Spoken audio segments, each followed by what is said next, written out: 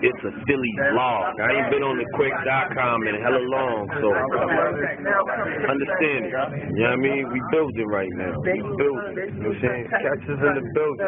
Each other against each other, right? And we have to take the truth of that to make it what they make nonsense and reverse the curse. That's why I say dreaming of Larry Hoover staring at me in the bed, holding his dreads, like, damn, this shorty 21, and I've been here for years, decades, and he got here from my influence.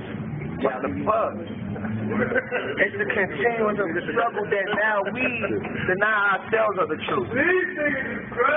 Because of what we've been through, and that shit's deep, and as a shorty saying this shit, it's like, come on, baby.